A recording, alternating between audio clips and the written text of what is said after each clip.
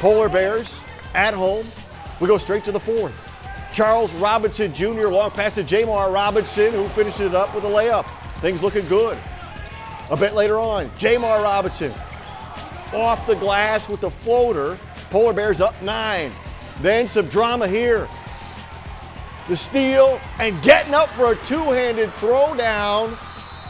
Under 4 left to play. Tavion Jones, the board, turn around in traffic, the put back. Woodward up 15. How about some more Robinson Jr.? Sweet no look to Jones for the bucket, and Woodward gets a 79-65 win over Fremont Ross.